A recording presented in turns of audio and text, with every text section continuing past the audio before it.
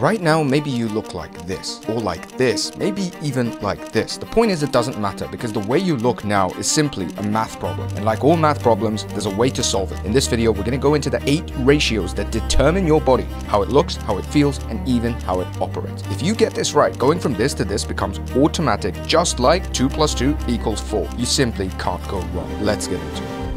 So the first one that we're going to talk about is what I call the planned versus YOLO ratio. How much of your life, of your training, of your diet is based on planned routines that you already know what you're going to do versus the YOLO. For example, let's take training. A lot of people have set training days. This is very good. I know I'm going to train Tuesday, Thursday, Saturday. How about you? Now, when I ask this question, if you have a clear day and time that you train, you're already in the good. But if you're like, it depends, I already kind of know how you're going to look, man. No offense, it's not that great, because you're doing more of the YOLO training, where it's like, oh, today's a good day, it's not raining, my friend wants to train, there's nothing else on, I feel kind of motivated, this is a training day, yeah? And then another day, it's kind of rainy, it's in the middle of England, it's stuffy, I got work stuff that I gotta catch up on. Guess no gym today. So that's YOLO. Let's talk about what happens when you actually get in the gym. How many of you have a planned routine that exactly tells you how many sets, how many reps, which exercises, how hard to push, versus, oh, I'm gonna go do chest today. Let me watch some chest videos on YouTube. Yeah, I'm gonna do this and this and this. Keep some of the exercises from last session,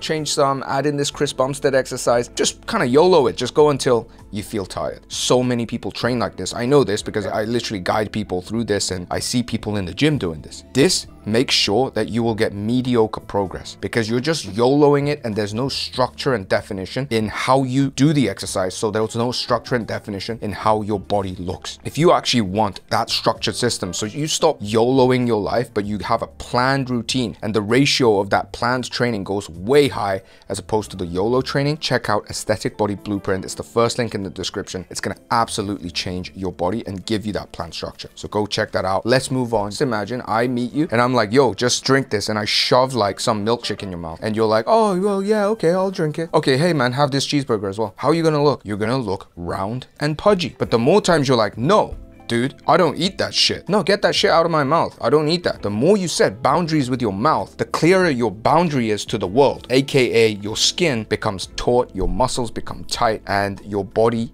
becoming hardened as a boundary against the world that can't penetrate, as opposed to squishy and just infiltratable, right? You're just taut and tense. That's what you want. And how do you do that? By saying no. And it's what I call the yes to no ratio. How many times you say yes to stuff versus how many times you say no. And the more you say no, the better your body looks. And the reason for this is life is always going to throw you temptations and things that can deviate you from your plan. And the more times you can say, nah, it's my training day. Hey man, let's meet at 11 a.m. on Tuesday. You want to do the meeting then? Because that's when I can do it. Sorry man, I can't do that. I got gym. Oh yeah man, but you can do the gym later. No, I can't. I'm doing the gym. Hey man, you want to come out on Saturday and get a drink? It's this thing. And it's like, yeah, it's all a bit of fun. Like, yeah, no. I'm not gonna do that. So increase the yes to no ratio. In other words, say no way more than you do now. Next, if you didn't even train in the gym, if you didn't even do the walks, and you literally did nothing from this video and just took one thing and just changed it, and it will change your body, it would be this. A lot of people complicate the diet and they're like, what's the macro split? How many grams of fat? How many grams of protein? Relax, okay? All that stuff is just confusing you. It's just making you think about too many things, and you're like, why can't I just enjoy a little pizza like I did today? I had margarita today, and just not worry about proteins, fats, carbs. What you want to do instead, as a guy who's just getting into the gym and starting to care about his diet, is focus on just increasing the ratio of protein on your plate,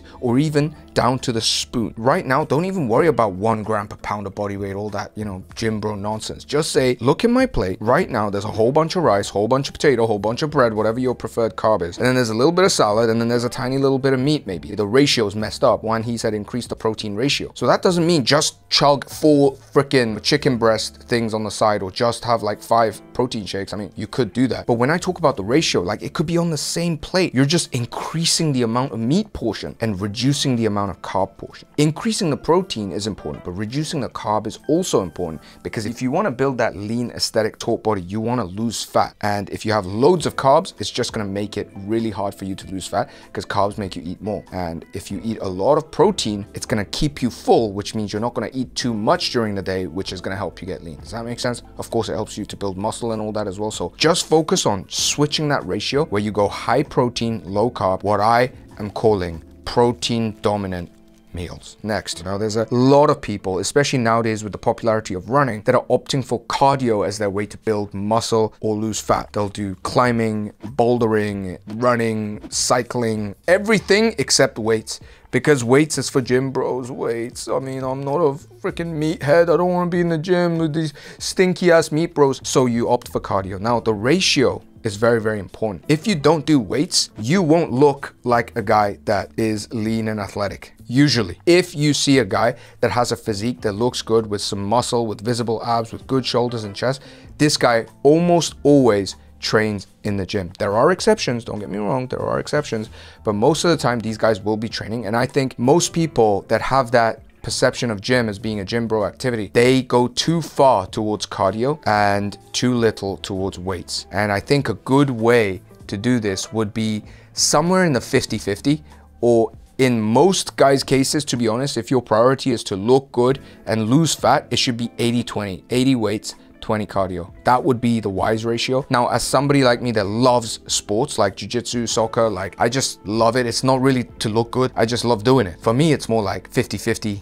60-40 in favor of weights. Realize that I didn't give a clean number to any of these, like 3-1, 4-2, 5-1, because I can't give you that number. It has to be personal to your goals. Having said that, there is this thing called the Pareto principle. So it's a really good general rule of thumb to go by when you're thinking about what's a ratio that is smart. Think 80-20. 80% no, 20% yes. 80% planned, 20% YOLO. 80% movement, 20% static. Usually a good metric, not always, again, depends on your goal. Next, seated and lying down on a couch versus moving, walking, going to the bathroom, standing up. Genuinely think about the ratio, because you might think you move a lot, but you just stand up, go sit in another chair, stand up, go sit in another couch. They did a study on this, how immobility, like if you kept somebody immobile for like 2 to 3 weeks, all of their metrics in terms of their health, their stress, their dopamine levels, everything would just plummet. Your muscle mass, all of that starts to go down because you're not moving. Human beings, our bodies evolved through movement in the wild, walking, hanging,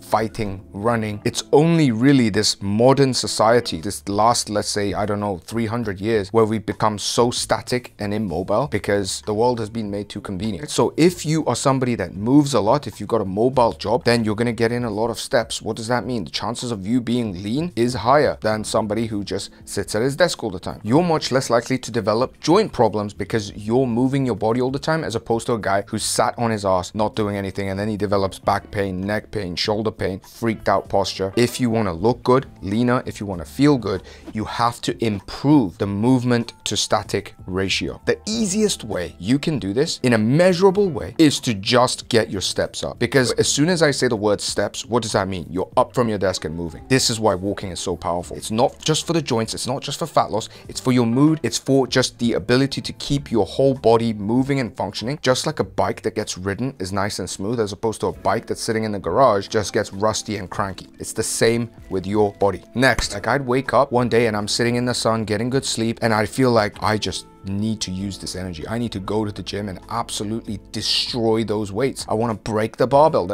I don't feel like that every day, but there are some days where I'm literally just like, I need to just destroy something. Testosterone makes effort feel good. It also increases your libido, increases your competitive edge. So we want high testosterone. Now, I think what's happening in the modern world is that we're having too much estrogen as men due to, you know, overexposure to plastics, overexposure to hyper-processed food, and just not having enough sunlight, not getting enough sleep, chronic stress. So these are basically maybe not even increasing estrogen, just really lowering our testosterone to the extent that the ratio is now messed up. And not only does that affect how you look, it affects how you operate in the world and how you feel in your body. So you'll feel less like motivated, less competitive, less powerful, less driven, less energy. We as men, we also do want estrogen. I think one of the biggest things that's misunderstood is that we think estrogen is just bad and testosterone is good. Or like in women, estrogen is good and testosterone is bad. But like we need a healthy balance of both. So when I speak about the ratio, I'm not saying just get mad high testosterone and tank all your estrogen, because we do need estrogen as well as men. So what do? You gotta be taking steps to increase your testosterone to estrogen ratio. How do you do that? Number one, get good sleep. Number two, start lifting heavy weights. Again, not to exhaustion, because if you do training until you're completely burnt out and feeling extremely tired, this actually tanks testosterone. If you diet in the wrong way and you go no carb and you go super high in calorie deficit, this also tanks your testosterone. So in order to keep testosterone at a good level, you need to get the training just right, so you're giving it enough stimulus but not going until exhaustion. This is exactly what I do with Aesthetic Body Blueprint, my training system, so go get that if that's literally what you want. And you got to get the diet right, so that even though you're getting leaner, you're not cutting out all these carbs and fats, especially fats, that are really necessary for testosterone. Next, now right now I'm at about 72 kg. I don't know what that is in pounds, I'll put it up here, and I look kind of like maybe 13%, 14% body fat. I look pretty decent after a workout. I'm kind of happy with this level of leanness, but this is me basically eating around maintenance. Now let's take a week, my week, and we see how many days I spend in a surplus, how many days I spend at maintenance, how many days I spend in a deficit. And that ratio essentially determines how you're gonna look. And most people that are trying to lose body fat and get lean, you need to spend more of your week in a calorie deficit than in a surplus. I spend maybe 4 days in a deficit because it's still in a summer, and then about 2 days at maintenance and 1 day in a surplus, because I also do go over sometimes, have pizza and a couple of drinks. There are other periods where I'm like 5 days in a surplus and 2 days at maintenance. That's when I'm kind of bulking and I realize, shit, I got fat. And then there are weeks where I'm like, over, let's say a whole month, I'm mostly at maintenance most of the time with minor surplus and deficit. It just shocks me how many people I ask, like, okay, so what's your caloric goal? What's your calorie maintenance? And they don't know. Like you right now watching this, what is it? Say the number now. You don't know it. What the hell? Go search Google right now, calorie maintenance, and find out your number. Use light activity, that's what work for most of you. And it's probably for men going to be somewhere between 2,300 and 2,900. Some of the big guys will be 3,000 or slightly above.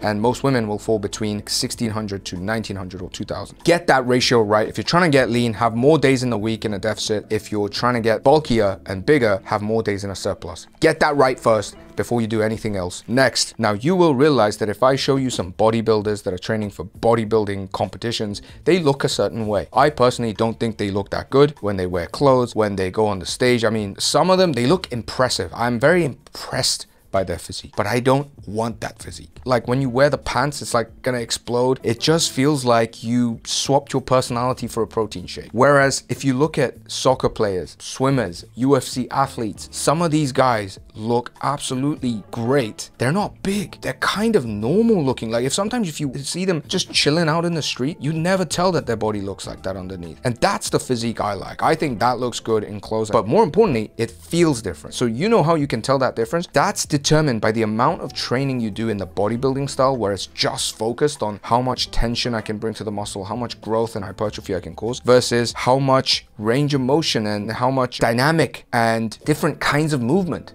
that I might do. For instance, bodybuilders, I don't think would do exercises like ATG split squats or Cossack squats as much. They'll probably have more efficient ways to grow the quads and the glutes. They might not opt for things like sissy squats and things like that. But if you're somebody that does jujitsu, all of these movements, single leg RDL, sissy squats, reverse Nordics, these become very interesting movements for you because they apply to your sport, because they mimic certain movement patterns that might occur in your sport or might help your balance or speed or agility or whatever, what have you. And this ratio is going to determine whether you look like a bodybuilder or somebody that has that kind of athletic look. And I think more and more now the meta is going towards this lean athletic build and not the bodybuilder build. Like even just adding like sprinting once a week, hill sprints or just normal sprints, weighted knee raises, things like that will give you this X factor that I believe the guys who spend all day in the gym doing side lateral raises don't have. I hope this video helped improve these ratios. Again, I didn't give you a clean number